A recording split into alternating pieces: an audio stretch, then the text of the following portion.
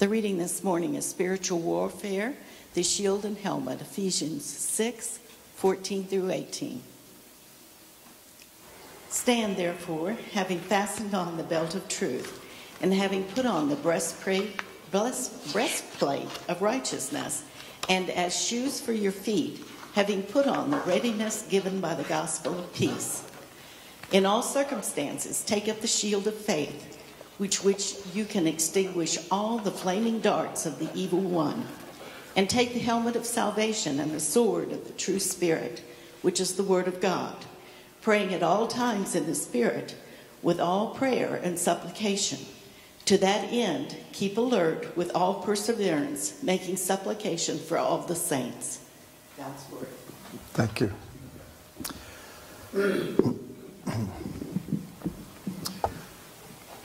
We have been in a series in Ephesians, and we are in the 6th chapter, and we've been talking about this very famous section, the armor of God.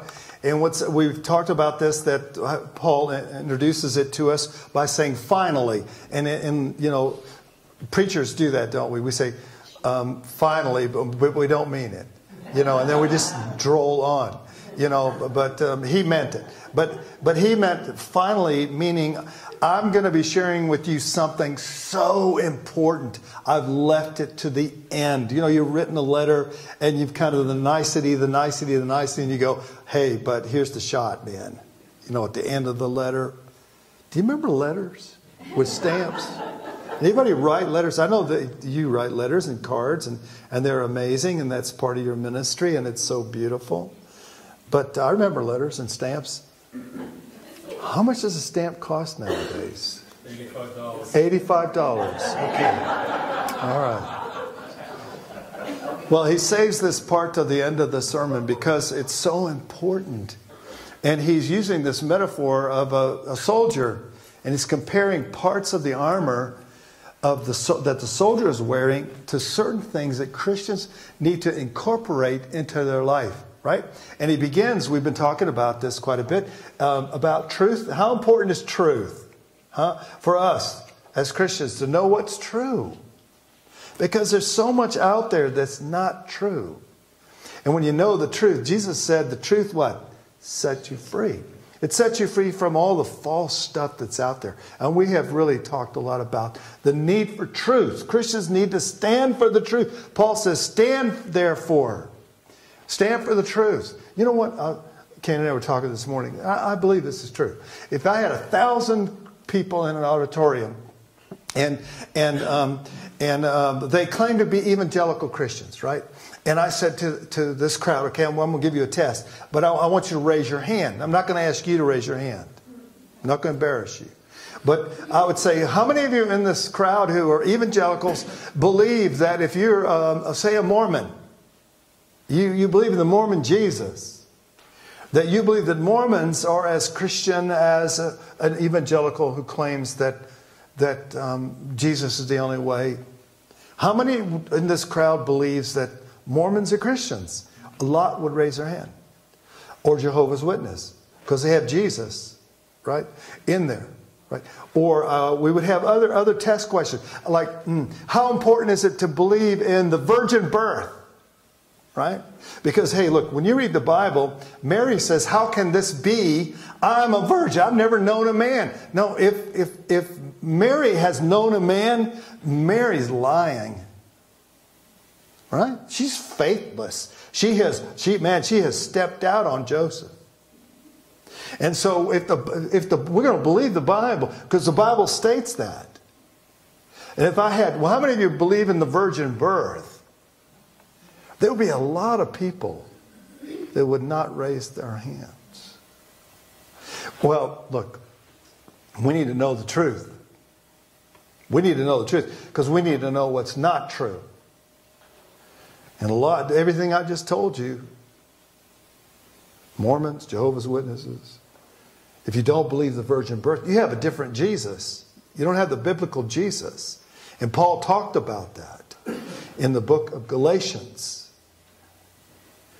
Is the virgin birth essential to our faith? It is so essential to our faith. Leave it out and you have a different Jesus. Not the same one. And who knows who Daddy was? We don't know. So we need to know the truth. And then he talks about this other thing. We talked about the shoes, the importance of the shoes. Paul looks down. He sees the Romans' shoes, these incredible technologically advanced shoes. We talked about that last week. And these shoes were amazing, gave them a leg up. Yeah. And also, they prevented the soldier from stepping on these spike things that people would put in the ground and try to impale the foot of the soldiers. The gospel protects us. Protects us. In fact, I kind of lightly said this last week, that what the gospel does, it prevents things from penetrating your soul. It does. So we talked about that last week. So now, today we're in Ephesians 6:16, and I want you to listen to how he says this. It's so important. In all circumstances. Now, when you try to answer this question, what does all circumstances mean? I think it does. I think you can just write on the test, it means all circumstances. And that's what Paul means here. In all circumstances, look at this. Everything you're doing in your life, even when you're buying a car, or you're renting something, or you're going to the grocery store, you're at the grocery store, walking around because you can't afford to buy anything anymore. In all circumstances, remember when turkeys, where you could buy a turkey and it didn't cost you so much? In all circumstances, take up the shield of faith, with which you can extinguish all the flaming darts of the evil one. Now, why is that? Because, like it or not, a Christian has a target on their back. You have a target. And God has provided for us protection against these flaming arrows that come against us. Satan is real. And so you can extinguish these flaming darts of the evil one. You need this shield of faith. Do you know what his greatest weapon is against us? What is his greatest weapon? It is discouragement. His goal is to discourage the Christian. When we get discouraged, this is what we do. We tend to leave our faith somewhere else.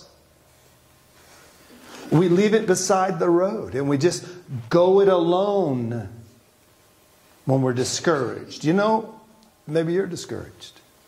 Maybe someone in your life is discouraged. They're without God. They're without God, without faith right now. But that's what we do. When we get discouraged, we get down in the dumps. I went to the dump the other day, and during the summer, the dump is horrendous. Do you know how bad it smells? The one down the road here, you know the one I'm talking about, near your house? It's not real near your house. Now you know, Charlie.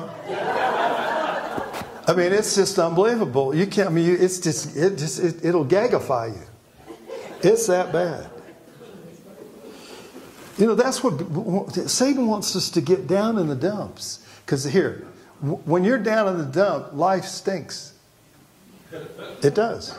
It just stinks when you're discouraged. You got kids that are discouraged. They're down in the dumps. And for them, they're negative. So negative. That's what discouragement does. Joshua 1:9. We're told about Joshua, and Joshua replaces Moses. Can you imagine that? Replacing Moses.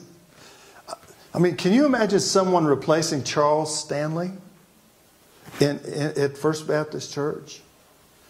Charles Stanley, the Moses of Atlanta. I mean, how hard would that be? How hard would it be for Joshua to replace Moses? And everybody's looking to him.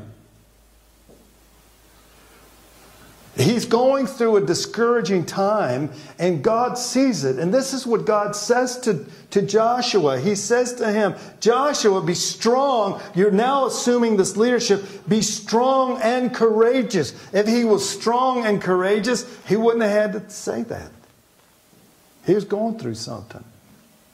Do not be afraid.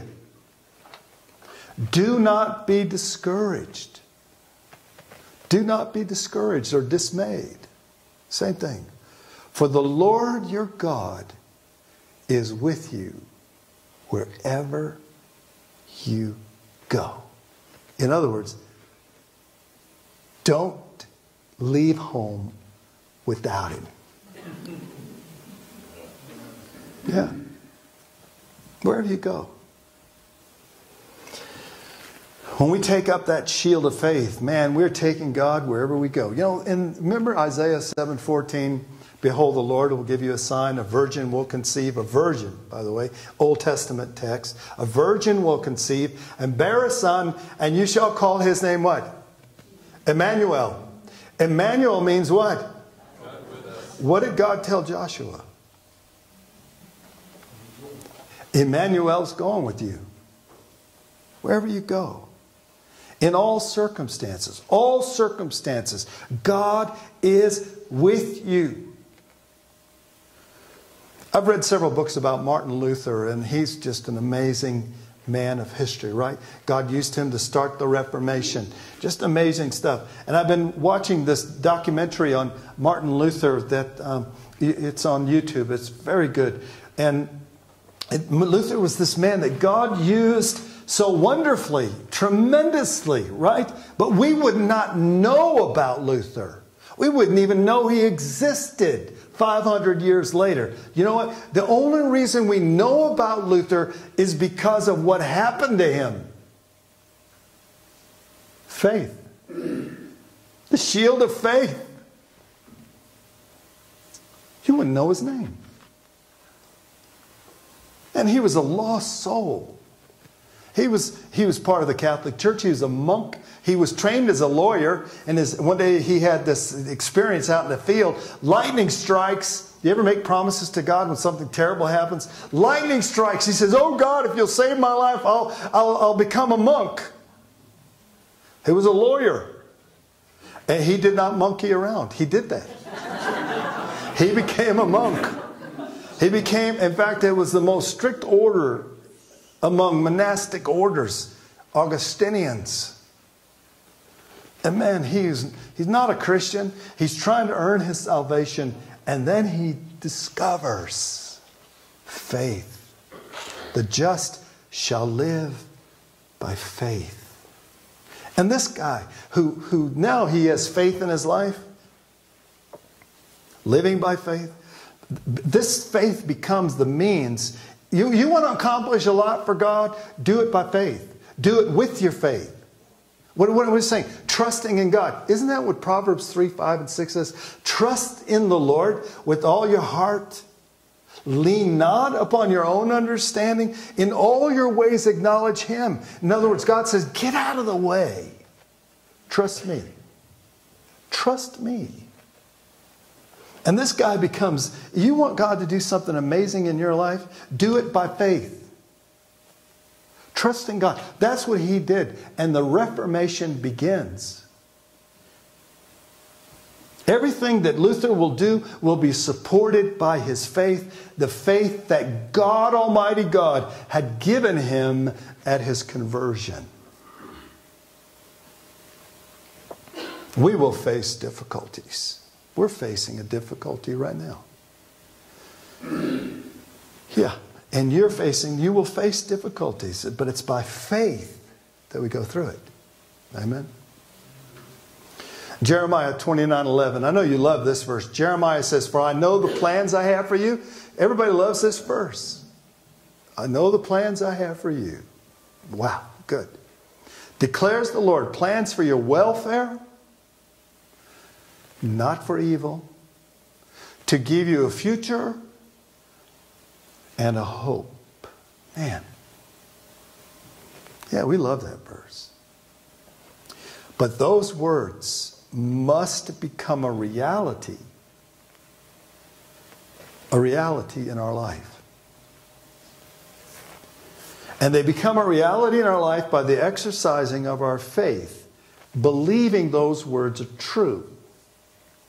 We place our faith in what that verse tells us. We have got to believe them, or they're just words. They're just words on a piece of paper. And not a reality in our life. Because they're not embraced. They're the Word of God. But until they're embraced by our faith, they're just words. And when they're just words and we read them, or they're just words and we come to church, or we're in a Bible study, or we're Christian people all around us, when they're just words, this is what happens. You become discouraged. When they're just words. And especially if something happens in your life. Someone breaks up with you. I have a friend of mine. He is so discouraged because his girlfriend broke up with him. And I said this to him, God has someone better. But he's so discouraged because they broke up. And we get discouraged. You know, when life is not easy, we can easily become discouraged. That's what Satan wants. The culture confuses us so much. And the culture can be a means of discouraging us unless we're resting on the faith that God gives to us. When the words of Scripture take a hold of our life, a reformation happens to us. Satan will do his dead level best. That's what he does. He does his dead level best from preventing us from living by faith, trusting in God. And he will work so hard so that he will discourage us, and then we walk out into the world without God in our life. We leave the shield at home. And when we do this, listen, we become vulnerable. If you're not walking by faith, you are vulnerable to his flaming darts, and better believe he's going to throw them at you, and we're exposed. No protection. And we're unsafe. But when we take up that shield of faith and life throws hardships at us, and it will, it's our faith that will keep discouragement from slamming into our life. We will stave off the demonic all around us. Job's wife, we don't know what her name is. She was the most discouraging woman in the Bible. She says to Job, curse God and die. That's encouragement. Just curse God and get it over with, son. No. Man, you got to stave off. It might even come from your wife or your husband or your neighbor. Just slamming into your life. And what happens is this, and this is crazy. This is what happens. When we're discouraged, remember the breastplate of righteousness? Righteous. God wants us to be righteous. what happens is this, is that when you leave the shield behind, when you're not walking by faith, you know what happens? You start becoming discouraged. And when you become discouraged, you know what happens? You become unrighteous. You do. Righteousness goes along with faith. That's why it's part of the armor. It's what comes next. Yeah. Faith is so important. Okay. Have we beaten that horse? I think so.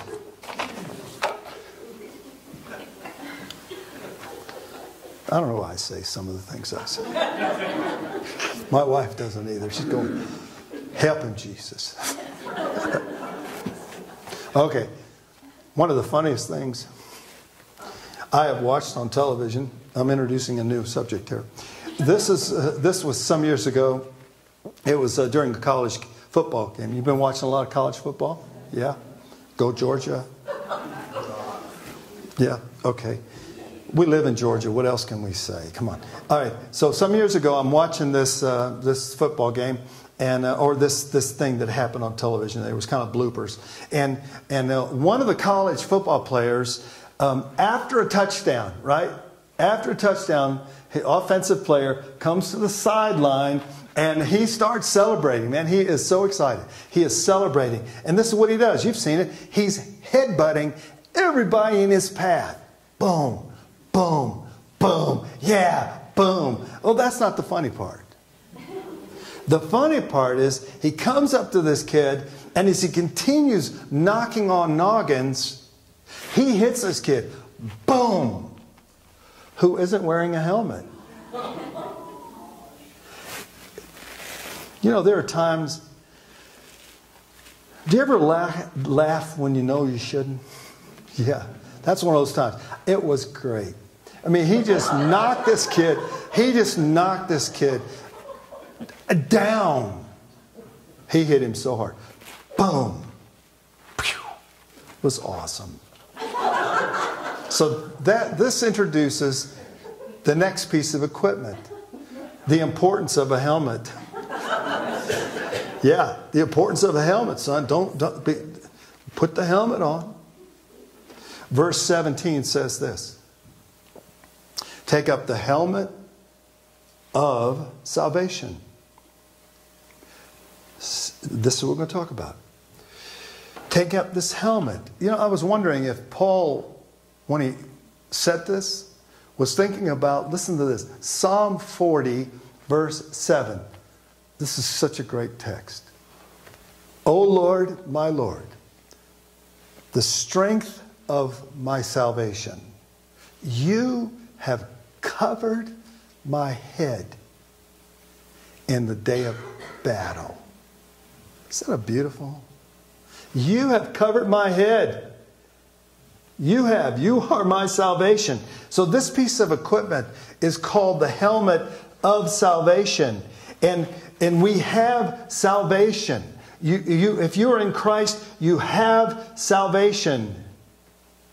We know that this is talking about people who have it because that's what he says in the text. The text says it is the helmet of salvation. So if you have that helmet, if you're wearing that helmet, it's the helmet of salvation. You have salvation. Now the helmet protects the head.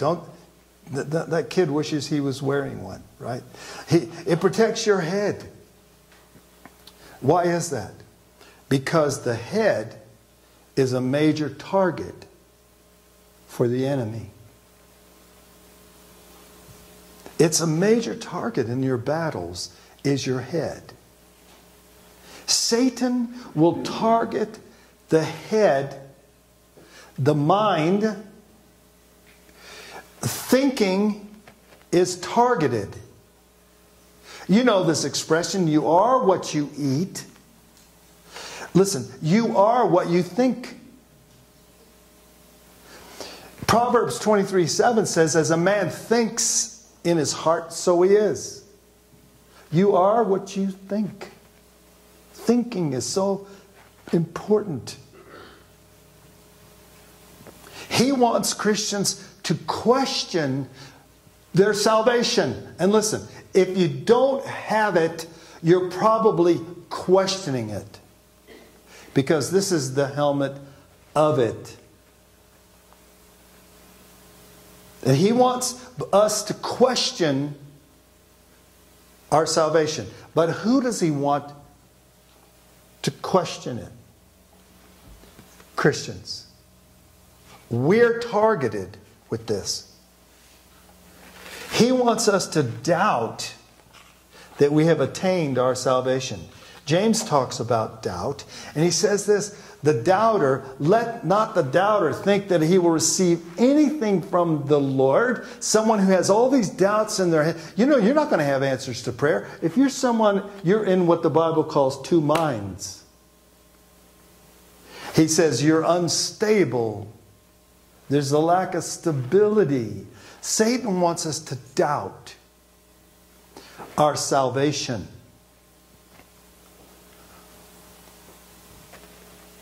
Why? Because his goal is to create in our minds what I'm calling salvation insecurity. Salvation insecurity. Insecurity is a national problem today. We're seeing it in all facets of life, where kids are now insecure about their sexuality, so they're questioning, am I a male or a female? Look, you're a male or a female. Simple. But because we're so insecure, we're questioning our sexuality. Insecurity is such a national problem today. In fact, it is pandemic. And getting worse. Insecurity is an anxiety. It's an anxiety about yourself. And it creates in our minds a lack of confidence. The insecure don't share their faith because they lack confidence in themselves, maybe in the message. When we are insecure, we are afraid. You become afraid and you feel threatened. Insecure people feel threatened. You're threatened even by your closest loved ones. You're threatened by your friends. You're threatened by coworkers. When you're insecure, you're fearful of fear. Someone was right. I don't know who said this, but I liked it when I read it.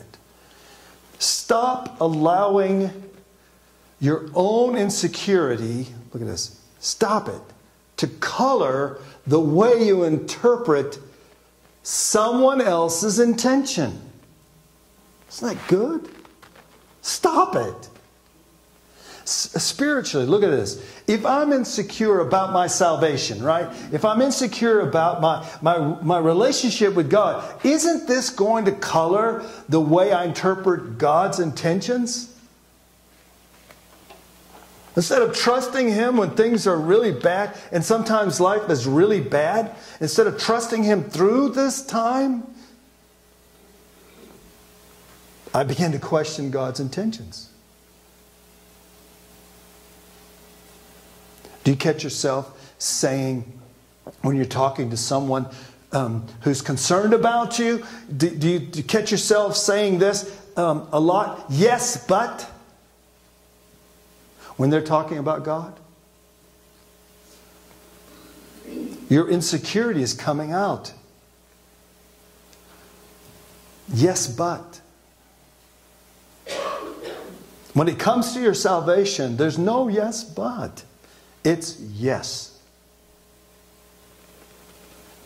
It's the helmet of salvation. No matter what's going on with you, good or bad, once saved, once you have become a follower of Jesus Christ, it is permanent. You have it or you don't have it. And if you do, you have it. Settle it. I've got it. Put on the helmet. Salvation insecurity, it develops in the mind When we start questioning our salvation. And that's what he wants you to do. Insecurity is a killer. It kills your faith. Kills it. Why? Because the insecure are afraid. And fear and faith can't occupy the same heart. It'll rob you. Insecurity about this, it'll rob you to the point of becoming spiritually impoverished and will lead to unrighteousness. It always does. Having settled this once and for all, the question of our eternal security does the very opposite to your faith. It will load you up with spiritual confidence when you believe I am saved once and for all. It's done. Your trust in God. It just gets big. Listen to what Jesus said. We're almost done. Maybe. We're almost done. Jesus said that finally. Jesus said this. John 6. Listen to what Jesus said, right? John said, all, remember what that word means?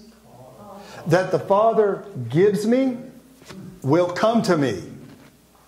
Not one less, not one more. And whoever comes to me, I will. Do you know what the word never means?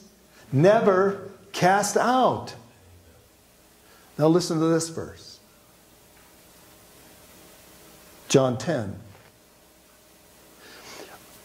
I give them eternal life, and they will never perish. No one will snatch them out of my hand. My Father, who has given them to me, is greater than all. And no one is able to snatch them out of the Father's hand. That's what he said. I'm going to end with this thought. Maybe. I'm going to end with this thought. I've said it. I'm going to keep saying it. If you believe you can lose your salvation, you will. You will. Because you can't keep from sinning. You can't. You're going to lose it. You're going to lose it today or tomorrow for sure. You're going to lose it. Because you will sin. But his death on the cross, wasn't it enough? Wasn't it enough to secure our salvation? 2 Corinthians 6:1, this is the New Living Translation. It says this way, as God's partners, I love that, we beg you not to accept the marvelous gift, this gift of salvation, the gift of God's kindness, and ignore it. You've got it. Enjoy it. Never doubt it. You have it. Believe it. And when you do, hey, you are wearing the helmet of salvation. Is that good news? Father, we thank you for this good news. And it's such good news. I mean, this is overwhelming good news that if we are in Christ, I mean, we jokingly say that you're stuck with us, and that's such a great thing to be stuck by God and for God and with God. And if someone's here, Lord, and they're just unsure about their salvation, that today they would hear the gospel, they would know that the gospel is good news, and the gospel is about Jesus Christ, his death on the cross for our sins. As far as the east is from the west, so far he has removed our transgressions from us. The book of Colossians tells us that he is forgiven. We experience the forgiveness of all our sins, every one, when we're in Christ. And if you're not in Christ, you can be in Christ. And if you'll open the door of your heart, he'll come into your life. Just open that door today. Just say, Jesus, I'm just not sure if I'm a Christian. I've questioned my faith. I believe in you. I've had God encounters, but I've never been saved. I've never been rescued. I've never become a Christian because I have all these doubts And today, Lord, I'm hearing the gospel and I'm asking you, Jesus, to come into my heart today and change me. Do it. And then put on that helmet. Open the door of your heart today. In Jesus' name, just do it. Amen. It's amazing grace, isn't it? Well, let's sing about it.